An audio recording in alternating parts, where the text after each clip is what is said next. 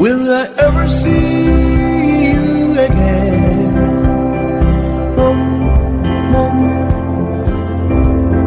Will I ever see you again?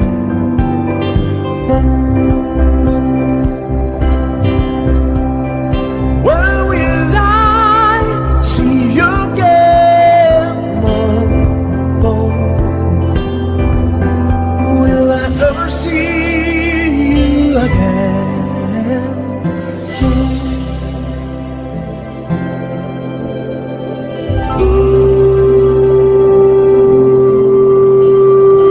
Do you know any Indigenous people with a compelling story to share? Imagine being born with club feet, deaf in both ears and borderline retardation, being taken out of your home by social service agency and brought to residential school.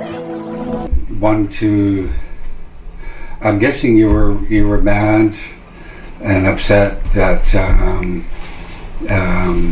that people took me away. Did they take any of the other kids away? Huh?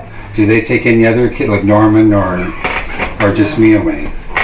No. No, just me. So, and how did you? First thing I had TB, Oh yeah. but then when I was there, I didn't even have TB, Yeah. and they took you away for nothing. Yeah. In turn, the court hands you back to the social service agency. You get placed into the foster care system and brought to the only foster family you remember, the Williams. Just picture not being able to walk, so you get carried up the front steps of the Williams' home. Imagine getting hit at and yelled at all of the time, because that is what went on in the Williams' home. What would you do if you got kicked out of your home at the age of 13 years? Because that is what happened to me. Then, your social worker could not find another foster home for you, and after she talked with her supervisor, they came up with putting you on independent living at the age of 13.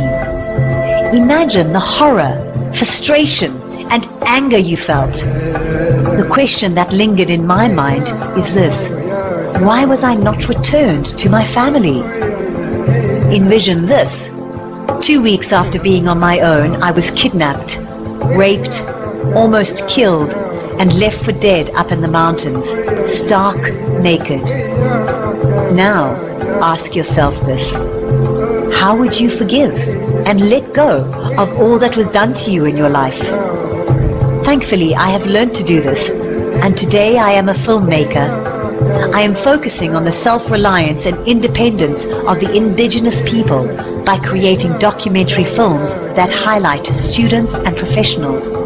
Do you see yourself being involved in this project?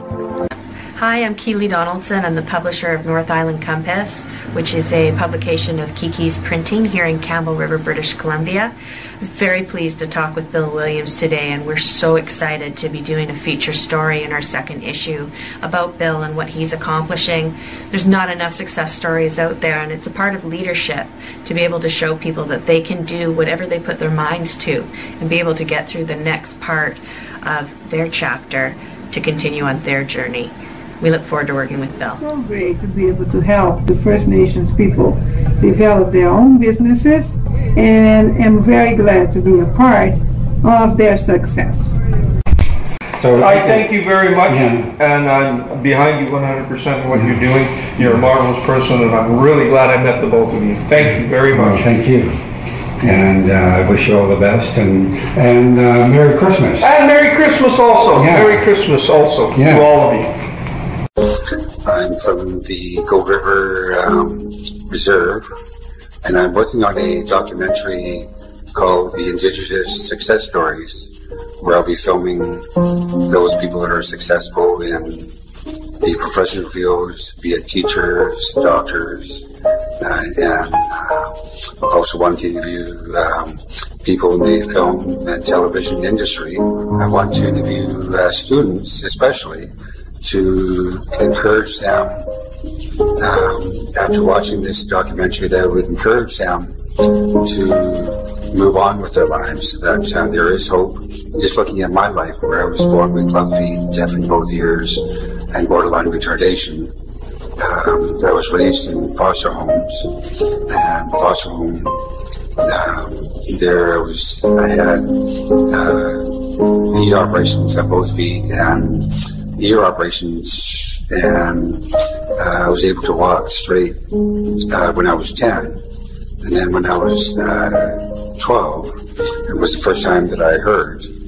And after relearning what other students had learned already, I just found it difficult to really move on with my life. And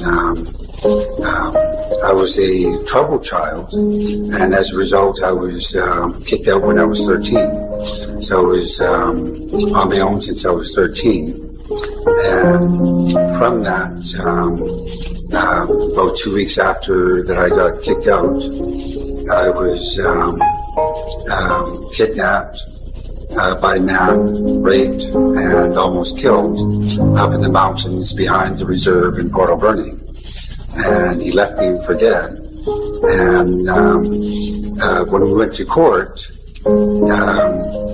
the guy said to me that, well, I didn't kill you up in the mountains, but I will kill you when I get out. And I lived my life in fear. And this is where I want to encourage the viewers, that they should not have to live life in fear.